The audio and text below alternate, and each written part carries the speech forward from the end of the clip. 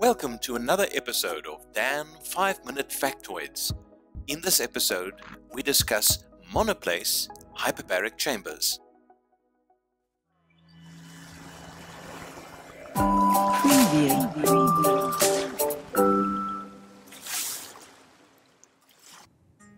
Welcome to another Dan program. Today we're going to show you a monoplace, a single-person hyperbaric chamber. And we're just going to show you what it looks like and maybe even feels like to be in a monoplace hyperbaric chamber.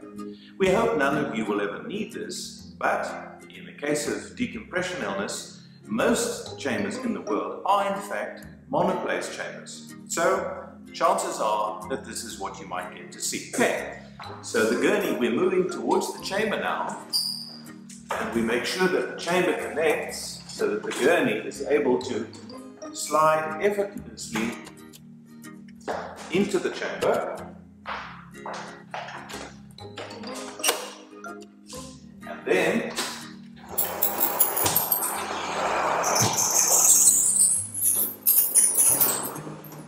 comfortable? You disconnect the gurney.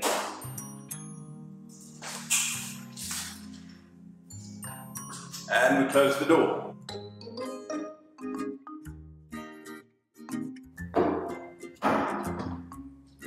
The door's secure. Alright, so if you look here, this is the set pressure of the chamber, and the dots indicate atmospheres. So 14.7 pounds per square inch translates to 2 atmospheres absolute. And if you take it further, close to 30 pounds per square inch, that would be 3 atmospheres. So most divers would be treated around here, which is the equivalent of 18 meters seawater or 60 feet of seawater, and they'd spend about 75 minutes there.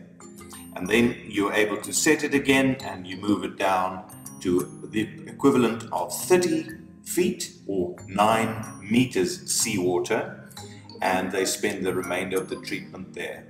It's a very simple chamber to use, and of course only the patient is inside, so the operator does not need to consider their risk of decompression illness. Now, one of the advantages of these chambers is that you can actually communicate to the patient inside. Can you hear me? Wait, there we go. Now, of course, the OK sign, up sign, down sign, you know, we're not doing recreational diving here. It doesn't matter so much, but most divers would respond with the OK sign, and of course you can talk to them and just tell them, how are you doing? All right, move your limb.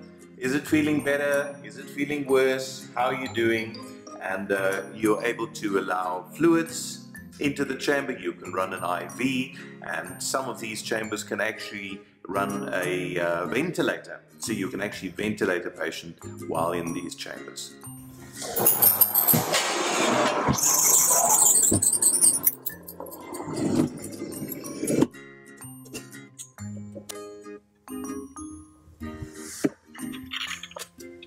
Okay, can you hear me? Excellent. To remove the patient from the chamber is actually equally easy. You just get the gurney back.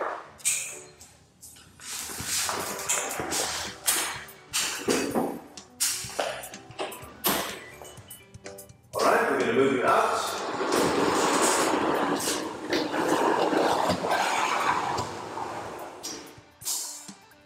Alright, well, I hope that was an interesting introduction to monoplace hyperbaric chambers.